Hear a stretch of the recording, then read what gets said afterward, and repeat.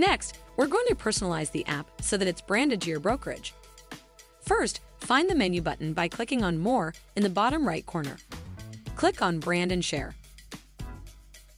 This will take you through a guided tour, and you can click Continue to move on. First, click on Select Logo and select the logo in your phone's photo album. Note that the recommended size is 400 by 100 pixels. Click Done to confirm your selection and hit Preview to see your final branded look. Select Close Preview to go to the previous screen. Once you are happy with the look, click Apply Colors and Logo. Congratulations, you have now customized the branding that your clients will see. Now it is time to send clients the app. Click on Share My App. This creates a unique code that you can send out via SMS or email straight from the app. One very important thing to note is that your clients will not download Unlock MLS from the app stores. They will download it directly from you after you share a link with them from the app.